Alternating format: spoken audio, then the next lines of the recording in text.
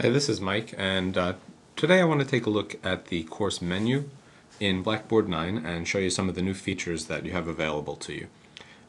So I'm going to go back to that course that I've been using to show you how to operate Blackboard with. And you'll notice that I've got my course menu in edit mode on, and if I switch edit mode on to edit mode off, you'll notice a few key changes.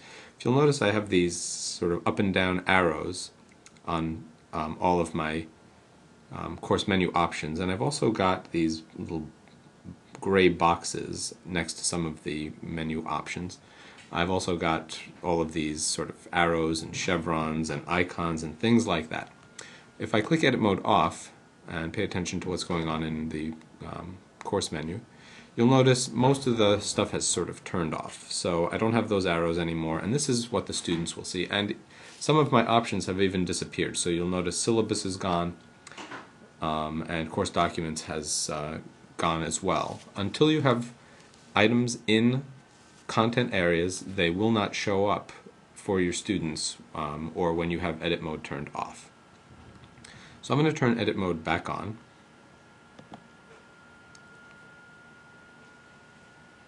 And you'll notice that here I've got all of the options back.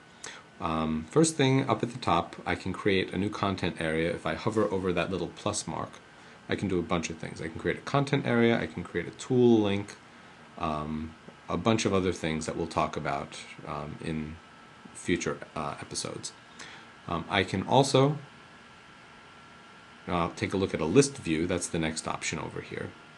And I can toggle between list view and folder view. Here's folder view. And you'll notice that I have all of my items, my menu items in folders here. I can also display the course menu in a new window if I like, and I can click on that and it'll appear in a separate window. And I don't really like that, so I'm going to close that. And this is a refresh button. If you ever want to see changes that haven't showed up, you can click on refresh and any changes will appear. So I'm going to click back on list view. I think it's easier to see for our purposes. And one thing that I can do with the new Blackboard 9 is I can arrange these menu items in any order that I'd like. So let's say I wanted my groups area up above my syllabus. So if you notice, I'm going to hover over that double arrow and it will show me a set of sort of 4 arrows going in each direction.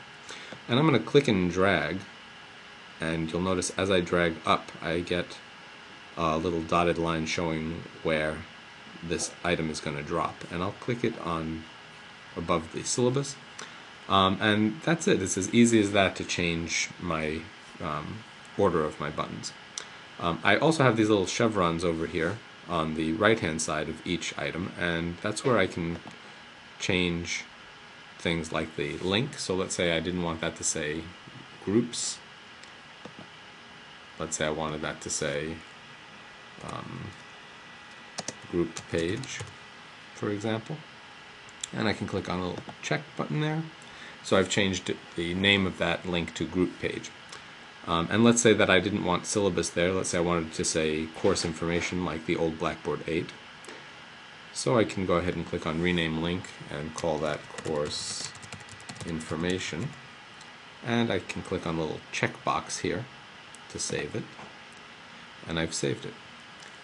So that is the basic idea behind the course menu and how you change items there. One thing that I should tell you is that I can shrink down my course menu if I want more space for my control panel, and you'll notice I have this chevron up arrow, and I can click on that and it will shrink down my course menu. I can now expand that by clicking on the arrow again. And this little arrow here will take me back to the course entry page. So if I'm, for example, anywhere else on the site in my group pages, and I click on that arrow, it'll take me back to my course entry page, back to the home page.